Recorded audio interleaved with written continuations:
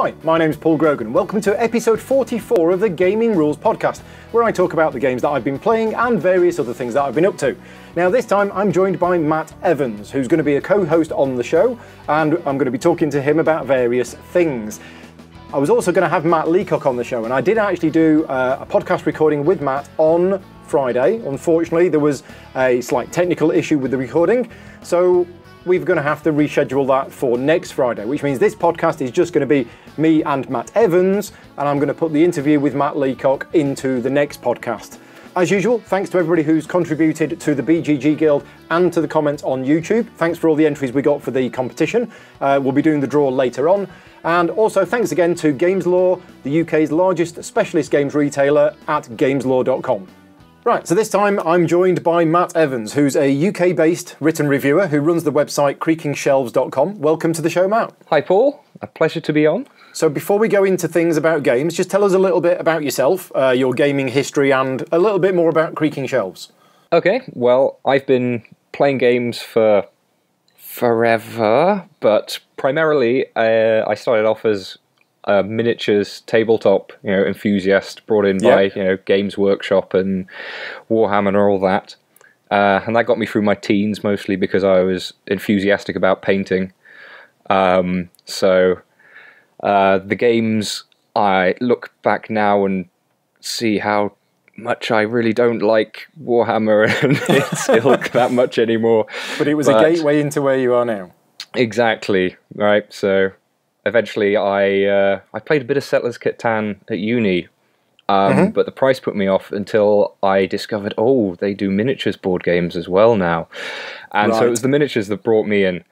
And from there, I discovered all the far more clever, shall we say, Euro games and things that don't need pieces of plastic to let you have fun. Right. So when would you say that you probably converted into a Euro gamer, if it's fine to class that label on you? I think that's fine. I still enjoy my miniatures heavy stuff as well, but yeah, I think Eurogame is definitely where I sit. 4 or so years ago, I think. Okay. 4 or 5 years ago, that kind of time period. Which happened to coincide when I started earning some more money, so I could actually afford to start buying these things. Right. So Creaking Shelves, when did that come about? That started 2 years ago. I decided I wanted to start writing about games. I find the whole idea about simulating the world with bits of cardboard and wood kind of inherently amusing. So I wanted to try and bring that out in how I write about games, and have been having fun doing that ever since. So I've got a good couple of hundred reviews up on the site, well, articles on the site now, many of which are reviews. Yeah, so that's creakingshelves.com. That is creakingshelves.com, where everyone should be now clicking through to that site and having a quick look. Or at least after this podcast is finished. Oh, naturally, yes, unless they can multitask comfortably. Yeah. So, next thing is to talk about games that we've both been playing recently. What Paul has played. Now, I've literally just finished our afternoon session of Gloomhaven, and this podcast would not be complete without me mentioning Gloomhaven at least once. It's contractually obliged, right? Yeah. When I talked about it on the last show, one of the things that I said was every scenario we have played now for the last 3 or 4 months, I mean the last 10 or 12 scenarios, we've come away from every single one and said, wow, that felt very, very different. So I went into today's session thinking, well, now that I've said that, on the podcast, the next scenario we do is going to be relatively boring. It's going to be 3 or 4 rooms. It's going to be full of the same monsters we already know with a kill all enemies, and it's just going to be a routine scenario. Yep. Far from it. The one we played today was, again, very, very different, to the point where we'd customised our decks beforehand, and then we set the scenario up, read the goals, and went, right, I'm completely changing my deck. I won't go into too many details. No spoilers, for spoilers reason. But when we set the map up and people went, oh, and then we read the scenario and it was like, Oh, right. Oh, okay. This is going to be very, very different. And it was. And the other thing that happened today, two other things happened today. I played my new character for the first time. So, Oh, of course. Yes, you've just retired. Yeah. I retired. So my Cragheart retired last time, and I've just played my new character. Now, the new character that I've played, I'm not going to talk about too much because it's one of the ones that we have unlocked, but it's the one with the music symbol on the box. Ooh. And I was looking through it, and I was like, this works in such a different way from the Cragheart. I'm really going to struggle, and I did struggle. Right. And it was quite tricky for the group to get used to the fact that the big tough fighter is not there anymore. So how have you getting on with your campaign? We're good. So the last thing that happened for us, again, no spoilers, is one of our characters just retired. Our spell weaver. Yeah, I think that's the name. Who had been pursuing her deity, trying to resurrect him, and finally that one. completed that storyline. So that's an opening storyline. So yeah, we definitely can't talk about how that storyline ends up. No. So yes, that happened. My Inox brute is still just brutishly blundering his way through dungeons, smashing up whatever he can. He's still a long way from retiring, though. I'm wondering if I'm going to hit level 9 by the time he retires at this rate, because he levels up fast. What level is he now? I think he's... did I hit 5? Yeah, Vicky's playing the Spellweaver in our campaign. She's now level 7, and she thinks she's going to hit level 9 before she retires, because she's done... The particular personal quest she's got is to complete a number of scenarios in a particular area of the world, and we have only had... I think we have the same objective. You've got the same one. Yeah. So I think that one, depending on which route you take through the campaign, I know that if we'd have taken different choices, more scenarios in that particular area would have unlocked, but we haven't. So yeah, she's struggling with that. But I think she's accepted that, and she's got used to the character, and she probably doesn't want to retire it yet. But yeah, there's that part in me as well. It's like I look through, every time you level up, you get a new card to add to your deck, and I can't help but glance further through that pile of cards to all the ones that I can't yet use and think, exactly. I really want to use this card. Yeah.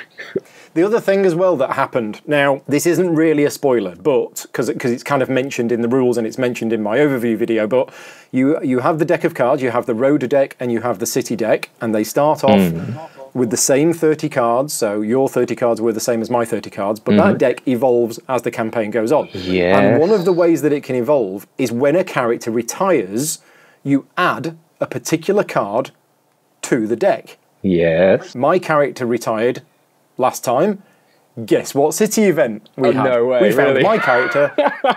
Yeah, we did. Just can't stay away. So literally, this party of adventurers, the Craghearts left, a new character's come in, they've gone off, they've done one adventure, they come back and they find the Cragheart sat in the pub all sad because he hasn't got any friends anymore. This is so just like his character, because I always played the character as I've got no friends, I'm on my own, and nobody likes me, and so that was quite funny, and that's actually the first card that we've had outside of the original 30 cards that has been added in there because of choices that we made. So that was quite cool. My very first game of it, our road event triggered us putting in a new card, and I've been waiting for that card to come out this entire time, and it still hasn't. It's great to hear people. And as I say, our first one has just done that. I'm so excited for when it does. So anyway, enough about Gloomhaven. What have you been playing? Well, one of the games I've been playing a fair bit of recently is the Arkham Horror Living card game. Yep, which a lot of people have, I think. Yes, it's been very popular to the extent of it's very hard to get new copies of it. So I've had the core game for a while, and I've played that plenty, and I reviewed it on the site a couple of months ago. But I finally got my hands on the Dunwich Legacy expansion, right? Which I've cracked it out, and I've played the first scenario of it, and it's so good. They're doing some very clever stuff with this game. So obviously, I guess for people who don't know, Arkham Horror Living Card Game is the Fantasy Flight system set in the Lovecraft universe, the Arkham Horror universe. And whereas I feel like Arkham Horror, that series of games that Fantasy Flight put out, was kind of always been that kind of Ameritrash, lots of dice, lots of randomness, go in and spend 4 hours buried in crazy stuff happening to you. The card game is just, I don't want to say masterpiece, but it's a masterpiece of kind of storytelling and wonderfully done, and it's completely Eurofied, if that's an acceptable word to use. Okay, why would you say that? It doesn't feel like it's... So there is certainly randomness. You still have resolution. Yeah. Rather than dice, you have this bag of tokens, which is every time you face some test, you're looking to achieve some skill level, and you reach into this deep, dark bag and draw out a token and discover how badly things went for you. So there is still that in it, but I feel like, I don't know, I say Eurofied because it's so clever in how it uses its cards, particularly the game that you're playing against, right? The scenario cards. So what you have is a set of just agenda cards, and which are the kind of negative half of the storyline that's progressing, and you have the act cards, which you're trying to move through and progress through, and generally you do that by searching for clues around the locations. I'm thinking about it, it's really not very Euro at all, but it's just... This is why I questioned it. I said, I know, but I don't feel like I'm at the mercy of what's happening. I feel like there's... Right. I almost feel like there is a malevolent force that's playing against me as I play this game, right? It's gotten to the point where the theme has been so well integrated into how the gameplay progresses that it feels natural, almost terrifying at times, right? Okay. There's certain events that have happened that have just made me just sit back in shock. And again, you don't want to say anything about what those are for spoilers, but I mean that will... I've played quite a bit of this. So two of my friends have got this game, and I borrowed it off one of them, and I've played through the base campaign that comes with the core set. I played through that twice in completion, and then I started the Dunwich Legacy, but I basically had to give the game back, and I thought, I'll tell you what, I'll come back to it once the Dunwich Legacy saga is completed. Now, I've not really talked about this except to close friends, and I think, I mean, having played almost all of the LCGs that FFG have done, I'm sure there's one of them that I've not played, but yeah, I've played almost all of them. It uses the best parts from all of them. So it uses a number of actions that you get in a turn, kind of Netrunner-esque in a way. Obviously, you have resources that you pay for cards with, but that's pretty much every single card game that's ever been out. That's fine. It uses the sort of engagement with enemies combat system from the Warhammer Quest adventure card game, which was that was cool. How when you engage with an enemy, you put it near you, and another player can fight it, or they can take it off you and take it onto themselves. That's quite cool. The story element, the narrative-driven storyline, is fantastic. I think for anybody who's... If we take Magic the Gathering, for example, or even Netrunner, where you've got your deck, I've got my deck, we turn up, we play. That's it. This is far from it. You've got that deck over there, you've got this deck over here, you've got this deck, you've got another deck. It's more like a board game, but without the board and just lots and lots of cards. It uses the encounter deck system from Lord of the Rings card game, which was a cool idea. So at the start of the scenario, it will tell you, for this scenario, create your encounter deck using cards with this symbol on. So you go, right. So we go and get that one, we go and get that one, we go and get, if you're in a forest, you add the spiders in, for example, things like that. And it's just great. And it's so thematic. And the way that it works is really, really good. And I've played it quite a bit. Now, love it, highly rate it, say it's a masterpiece. It's still very random. Two ways in which it's run. And I'm not saying it's a bad game at all. And I've thoroughly enjoyed every time I've played it. but the draws from the encounter deck can win or lose you games.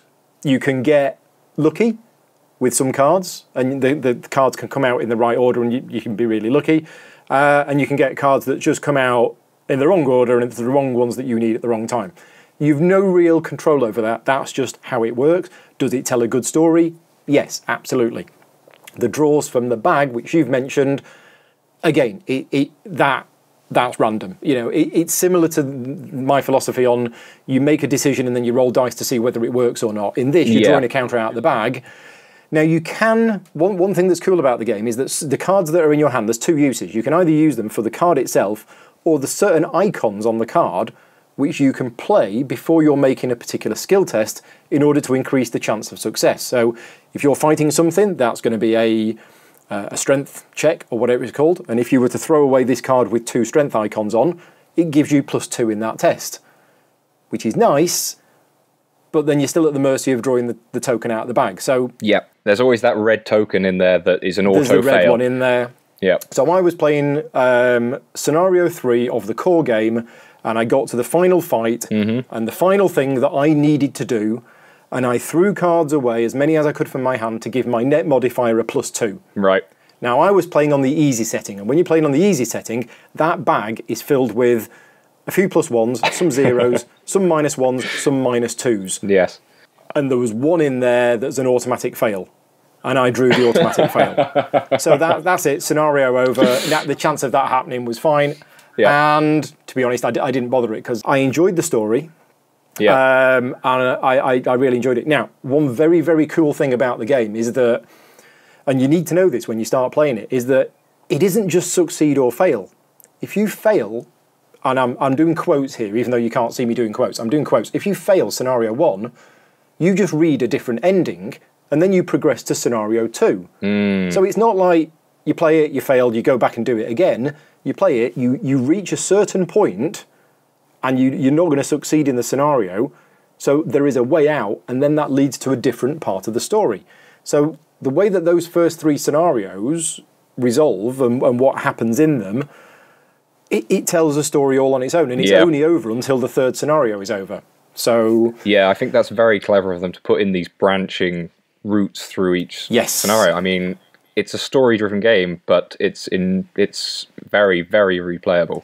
Yeah. Now I've played that first scenario, three times now, I think, or even 4 times that first scenario. So I'm not going to have any surprise when I play that first scenario. I know what's in that room when I go to that room, and it's more about, working it out. And as I mentioned, the randomness of the cards that come out of the encounter deck means that every game is going to be resolved in a different way. So the more you play it, the more you'll have an idea of what you need to do, and you'll get better at it.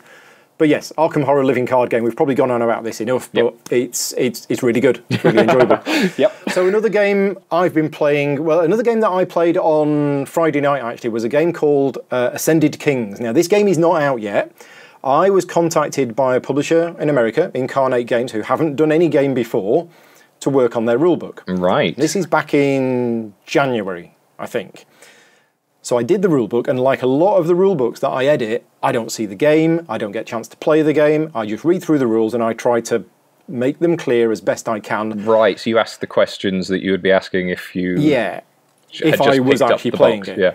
And the rulebook needed a lot of work. It needed massive amounts of editing, restructuring. It was a huge amount of work.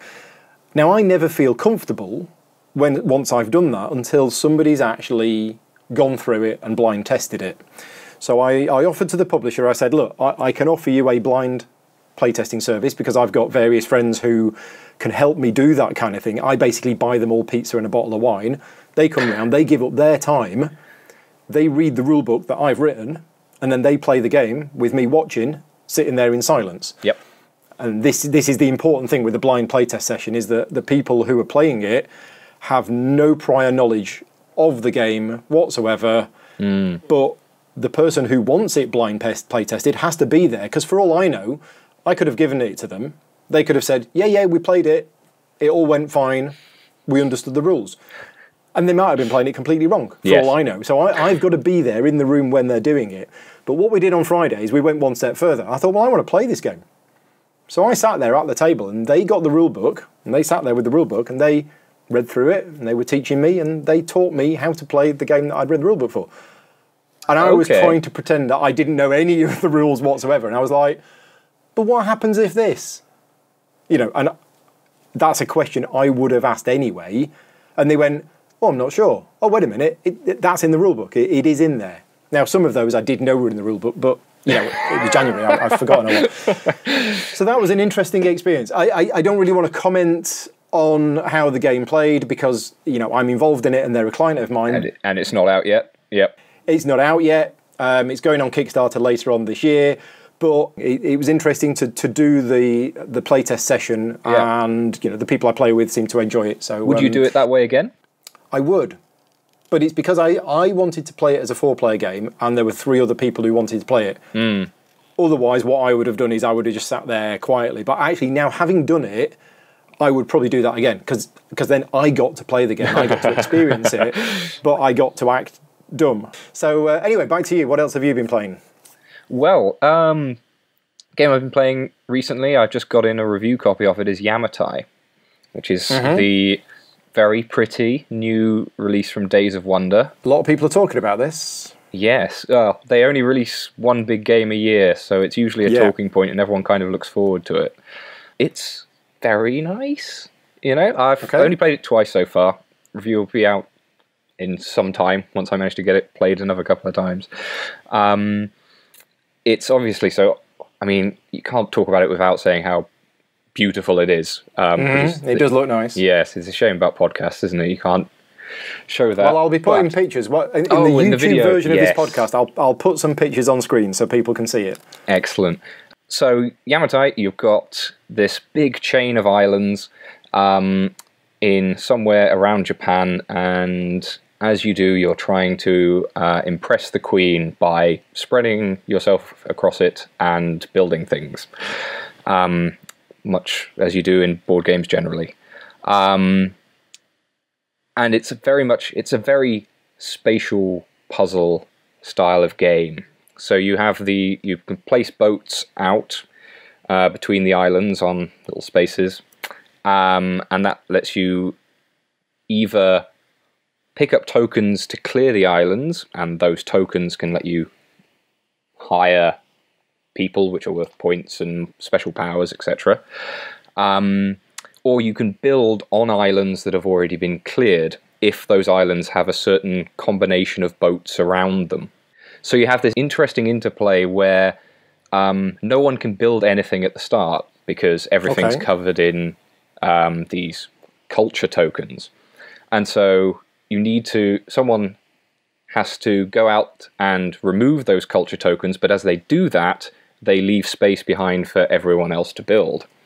Okay. So you have this, it's an unusual experience where certain elements of the game seem to try to, it's like you don't want to build certain things, but because it gives everyone else the opportunity to do stuff. But then you doing those things are actually really good for you. Right. So taking those culture tokens lets you, impress, I suppose, the special character cards that you can hire. They love your culture. You're so cultured, right? And so then when they come along and join you, they're worth some points, but they also give you some special power that you can use throughout the rest of the game. Right. Which can be really nice. You can get some actually quite interesting combos out of that if you play it well. Okay. And then on the building side, you're trying to build your buildings on adjacent islands, and you can get some quite aggressive building, as it were, at least I do, go around cutting everyone else off as much as possible. Okay, so are we talking 2 to 4 players, 90 minutes? It's that kind of thing? Ballpark, yes. Yeah. For people who've played 5 Tribes, it's not the same, but I think it has a lot of similarities in style. So I'll hate it then. Probably. If you hate 5 Tribes, I think you might have similar issues with this. 5 Tribes is not a bad game. It's just not for me. I can't look at a board and see you know, 100 different options and then go through each one and work out which one. So this is kind of, it starts, rather than 5 tribes, which starts off full of little wooden colourful things and empties, this one starts off empty and gets filled with little wooden colourful things. That might be fine. That might be okay then. But you have the similar thing of trying to look and find the right spatial trick that you can pull. Yeah. Which can lead to some people. There is a similar kind of AP, analysis paralysis problem. Right. So it's pick the right people to play with. And as you say, you've got a review of this coming out in the next couple of weeks? Couple of weeks, yes. Yeah. So watch this space for a full review of Yamatai. So, right, well, that's enough about the games that we've been playing. Last podcast, I talked about something interesting, which is what Games Workshop are suddenly doing a 180-degree turn and changing their policy and what they're going to be doing. Was there anything that's caught your eye that's been happening in the games sort of industry over the last couple of weeks that you wanted to talk about?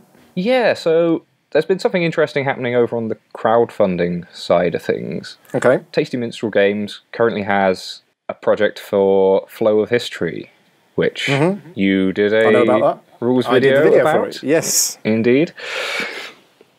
And they initially started off that crowdfunding campaign on Indiegogo. Yeah, which was different because I think they normally use Kickstarter. They do, yes. And indeed, most of the hobby board game stuff is on Kickstarter. So yeah, going to Indiegogo seems like quite a unusual step, unexpected step. They then cancelled that campaign and have relaunched back on Kickstarter, where they're now doing. I think they've raised twice as much as they had, on Indiegogo within. Because it had funded on Indiegogo, hadn't it? It was successful. It had just funded, yes. So they just reached. I think they were looking for $20,000, and I think it was on about 25 or something. Right. But it's now on 50 on Kickstarter. It's now 60 on Kickstarter. Right. Okay. So you can immediately kind of see why this was definitely the right decision for Tasty Minstrel Games. But it's interesting as to why they decided. Now, Tasty Minstrel Games are a client of mine. I really don't know anything about this apart from what's been put out in the public. But when I got the Tasty Minstrel newsletter, it said, we have listened to our fans. So, so it appears that they did it because a lot of their fans said, oh, why aren't you using Kickstarter or something? Now, for me, I don't really know the difference between Indiegogo and Kickstarter. They're both crowdfunding platforms. You pay your money, you get it later on. I obviously, there are differences to how they work, but I don't understand there are a couple of subtleties, but yes, fundamentally, they're supposed to be doing the same job, but it's pretty clear that in the board game industry, everyone is just used to Kickstarter. Yeah. And there is a big kind of, step in having to sign up to a new site and do, in order to back something, even if you want to, right? If you've never backed something on Indiegogo, but even if you're a regular Kickstarter backer, right? At least for me, and maybe this is me and I'm too old-fashioned, I hate signing up to new websites. Right. Right, that's a hurdle, and you don't want to put up hurdles to your audience. They've been able to, now they're able to make it a far swisher package with the increased funding now. Yeah. So Flow of History, for anybody who hasn't seen my video, go and watch the video. No, it's it's a light to medium Civilization style card game, plays up to 5 players, plays in about an hour. It's by Jesse Lee, who's done a couple of other games, and it's got an interesting mechanism that I've never seen before in a game. I've played it a few times and quite like it. So nice. Yeah, go and have a look at that if you're interested in that kind of thing. So what have we both been up to in the last couple of weeks? Well, I've been up to renovating my games room, and for those of you who haven't seen it, I've released a video on me versus the Creaking Shelves. Now, the plan was that I would do a video of, here's my gaming room, here's how it looks a complete mess. I've bought some shelves, and here's how it looks now that I've put the shelves in. That was the idea of the video, but halfway through the video, there's me with a video camera going, oh, that looks a bit bigger than I thought. The other one's going to fit there, I hope. And then I stopped recording the video and I got out the measuring tape and went, oh no, it's actually not going to fit. So I basically measured it incorrectly by 30 centimetres. Ouch. I mean, you know, not just a little bit. I'd measured it incorrectly by 30 centimetres. So when I went to IKEA and bought these 2 Kallax shelves, I thought, that's fine. I'll put the 2 Kallax shelves next to each other. There'll be about 15 to 20 centimetres of gap at the edge. And that's where I'm going to put all of my rolled up fabric that I use for filming the videos. I'll put all that there. But as you will see live on camera, that didn't work out. So there was much frustration, much umming and ahhing about what to do. And then the saw came out. And this is my biggest regret on the video, is about 2/3 of the way through, there should have been a montage of me cutting the shelves, because I did all the cutting and then put it all back together, and the end result looks fantastic. So well done. It's all good. Yes. It looks fine. So is that a full square have to be taken off, was it? I basically cut 5 centimetres off one of the edges. Right. So yeah, what I'm saying is, I mismeasured it by 30 centimetres, but I would have had 25 centimetres spare. So actually I was only short by 5 centimetres. So I basically had to cut. So one of the 5x5 units is missing its side. Okay. And then I had to cut another 20 mil off. Yep. And yeah, you'll see in the video how I've done that. But that's done, that's in. All of the games have gone in, and I've used it as an opportunity to basically take out about a dozen games that I think, look, I'm never going to play this again. I'm going to take it to the expo, stick it in the bring and buy. Games that I'm not keen on, or games that I'm just never going to play. I've got Game of Thrones, the board game, first edition. First edition. I'm never going to play that again. It's just sat there. Do I keep it? Do I use the bits for other games, or do I put it in the bring and buy for a tenner and see if it goes? I don't know. Yep. I've had my own shelf emptying process just today. What have you been doing with your shelf emptying process? Yeah, well, as a reviewer, I'm lucky enough to get sent games on a fairly regular basis, which means I have to get on, keep it under control. Yeah. I have a forgiving girlfriend, but that forgiveness only goes so far, and I've had piles of games building up in the living room now for the last few months. Yep. So it was time to finally rearrange my shelves and figure out which ones I love and really want to keep playing, and which ones I can afford to kind of put to one side and find a good home for somewhere. Yep. So what method did you use? Because a lot of people use the one in, one out method that I don't think I could ever do. That's a very sensible, very wise method. Yeah. No, I did a right, like I say, I let it build up, and then I just do a big go through everything and look at each game and say, do I want to keep playing this game? Yes, right, okay, put it on a shelf. Could I cope with not having this game, which is so hard, but yeah, you have to do it. And okay, put it off to one side, and I'm gonna figure out some way. I know there's a guy at the UK Games Expo who will be doing an auction. Selling off games. Last year I gave some of my old review copies to him to sell off for charity. Yep. So I'm going to get in contact with him and hopefully do similar. This is Elliot, is it? Elliot, yes, that's right. I know Elliot. So he's the auctioneer, orc, as in ORC, auctioneer. Yes. He does a very entertaining auction. Yes, so he's doing the charity auction. I'm with my CGE hat on. I'm giving him some CGE games for him to for him to give away. But yeah, if you've got a review copy of a game which you've played a couple of times and it's as good as new, great. Yeah. I don't think I'm going to be giving him my Game of Thrones first edition board game from 15 years ago.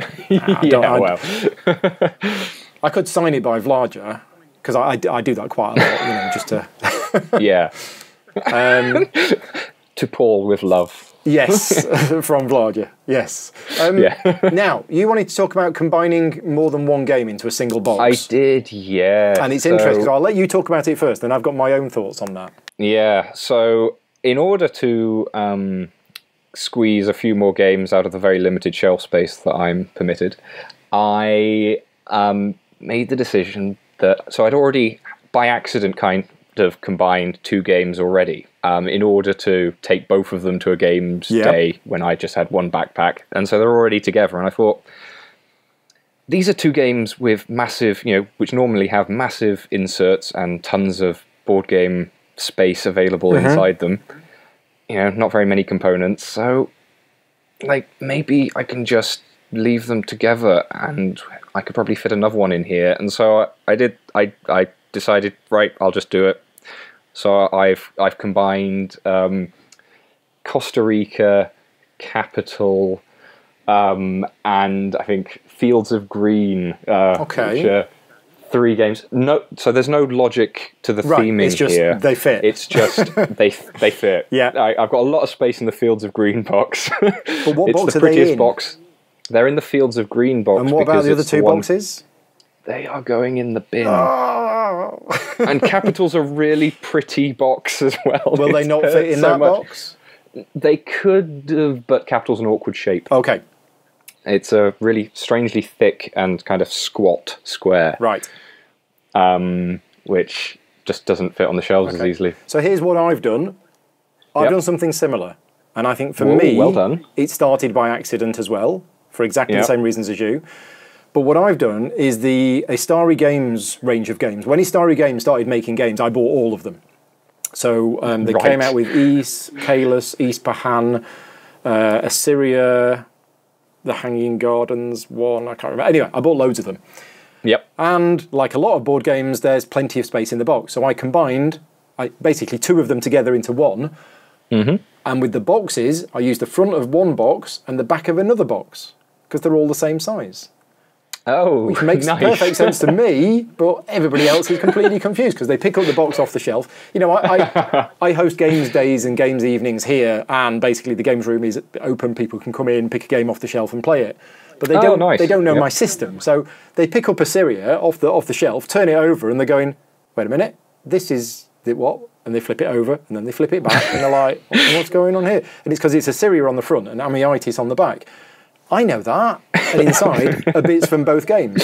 So it kind of works, but you've got to have a method. And now I've still got my other half of those boxes because I've got an attic. So I don't like throwing things away. So I've got an attic full of empty boxes where I have done that. Yes. Some of us are lucky enough to have attics. It's something that I might consider doing more of I feel in like future. You need to be careful, right? Because I know that Fields of Green has a few games in it. That's cool. If I start doing this a lot... You need to remember. It's going to get very confusing, isn't it? Unless you modify the front covers of the boxes. Yes. So scan in the front cover of Capital, scan in the front cover of the other game that you just mentioned. Costa Rica. Costa Rica, and then do a mashup front cover with 3 vertical strips, like the front cover of the Unlock box, with basically the 3 games on there. And do the same with the back, and that's and there you a very nice idea. I like that. It might work. It might work. So, in terms of a question for the guild, so every podcast I like to ask a question of the guild and get responses on there. I'd like to know if anybody else has done this. Obviously, everybody's got their own ideas about how to keep their collection low, but has anybody else combined more than one game into a single box for not just temporary, but actually for long-term storage? And if so, post on the guild, and how have you done it? Have you done crazy ideas like I have, or have you just relied on your memory to remember which game is in one box? So definitely interested in hearing that. Competition time! Now, another thing that I'd like to do, Matt, since you're here, is I ran a competition last time, which was to win £25 worth of game vouchers from Games Law in the UK, sponsors of the podcast. And you had to basically reply on my YouTube channel with what you would do with the £25, and also on my BGG Guild. So I've spent a bit of time this afternoon going through every single entry. I've got them here. There are 67 of them. So I've got them all in front of me in an Excel spreadsheet. If you could pick, and I've randomly sorted them. So if you just pick a number from 1 to 67, and then we will have a winner. Okay. We'll see if it's somebody I know, because the last podcast it was somebody that I know. But I mean, that's just one of the things. Friends of mine who listen to this podcast enter the competition. So they've wouldn't got they, just right? as much Yeah. chance of winning as everybody else. But then, of course, when I read out their name and it's the guy who lives, 4 doors down, people think, wait a minute, but, That's the way it goes, and it's much more convenient for you, I'm sure. yes. Just walking around. Well, we're podcast 44, right? So we are podcast 44. Number 44. Number 44, right. Scroll down. 44 is Simon Roadhouse. So I will let Simon know. Now, Simon said, glad that you're back, Paul, enjoyed the new format. He would put the voucher towards Plague Inc., the board game. Have you played it? I have. It's one I reviewed not too long ago. Right. I'll need to read that review then, because I've heard good things about it, but it's quite a clever implementation, because it's based on an app game. It's quite interesting how they've transferred it from like a single player versus the computer system into a board game that multiple people can play. That's it. He says both him and his wife have been loving the app, and he's wanting to get the board game. So hopefully Simon's going to the UK Games Expo, and I will arrange for him to be able to collect that from Games Law at the show. Now, I want to run another quiz contest. Yeah, not a quiz. Another contest for this episode as well. Now, this is to win a copy of Handful of Stars. This is Martin's last game that he's publishing under his Tree Frog Games publishing house. Martin is still designing games, and they are being published by other publishers. And you can win a copy of Handful of Stars thanks to Games Law. Games Law are providing me with a copy of it. And again, what you need to do is go on to the YouTube channel or the Guild on BGG and tell us what is your favourite Martin Wallace game and why. Now, Martin's done a lot of different games over the years, and he's done some ones which are up there in the very, very most popular games. But not everybody likes Brass. No. And he, for some people, I'm sure Brass is going to be their favourite Martin Wallace game because it is extremely clever, extremely good game. It's not my favourite Martin Wallace game, for example. So if I'm entering the contest, maybe I should. I would definitely pick a different one. But because Martin has done so many different types of games, I think it's a good question because I'm actually interested in. I was looking through his list of titles, and it's it's a crazy mix. It is really broad selection of stuff. So that's the contest for podcast number 44. Go onto the YouTube channel or on the BGG Guild and tell us what is your favourite Martin Wallace game and why. And again, I will pick out a random winner next time, and they will win a copy of A Handful of Stars. And that's pretty much it. So, as I mentioned at the start, unfortunately there is no interview with Matt Leacock in this episode. I'm going to be recording that this coming Friday, and I'll probably put that out as a separate podcast on its own. But yeah, thanks for coming on the show, Matt. Well, thank you very much for having me, Paul. In the meantime, if people want to get hold of you, you are, the website we mentioned is creakingshelves.com. That's right. And you're on social media? I am on Twitter as @CreakingShelf, because Creaking Shelves doesn't fit into the username size. Yeah. But if you search Creaking Shelves on Twitter, you'll find me. Likewise, I'm on BGG under Creaking Shelves, and on Instagram @Creaking Shelf again. So that's everything for podcast 44. Hope you've enjoyed it, and join us for podcast 45, which will just be the interview between me and Matt Leacock. Then on podcast 46, which will be going out the week before the UK Games Expo, well, probably the week of the UK Games Expo, I'll be interviewing the Polyhedron Collider team and finding out what they're looking forward to at the UK Games Expo. So yes, I appreciate any engagement on the Guild or over on the YouTube comments. And until next time, thanks very much for listening.